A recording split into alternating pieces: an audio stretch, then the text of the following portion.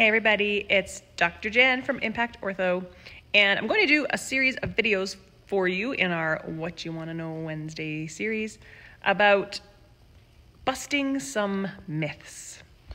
I have conversations every single week about whether someone is a candidate for Invisalign, and usually that stems from a conversation from their general dentist or another orthodontist that told them it was too hard to do it with Invisalign, or not possible to do it with Invisalign, or it would take longer, or I don't know, one of those things.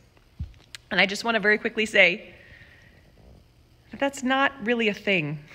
So there's not really a such thing as being a candidate for Invisalign. Invisalign is just a tool for removing teeth. Braces, also just a tool for moving teeth.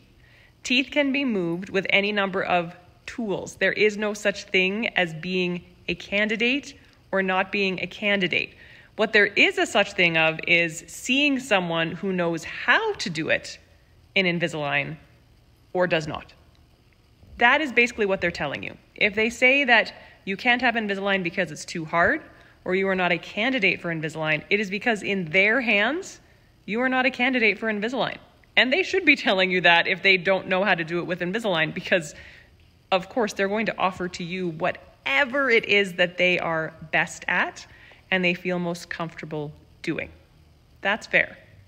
It's not really fair to tell people that they aren't a candidate, because that's not 100% true. So here at Impact Ortho, everyone is a candidate for Invisalign. We can explain that to you when we meet you and explain why that is. But once again, the big thing to remember here is Invisalign is a tool. So it has to be used appropriately by the professional who's doing it. So I highly recommend, if you're going to get your teeth moved, you should be seeing an orthodontist for that. That is the only thing we do day in and day out. So we do have many more years of training in that. And if you really want Invisalign as an example, for all the beautiful reasons you've heard me list on here many, many times over, I'll do more videos on that as well too. It's my favorite thing to talk about.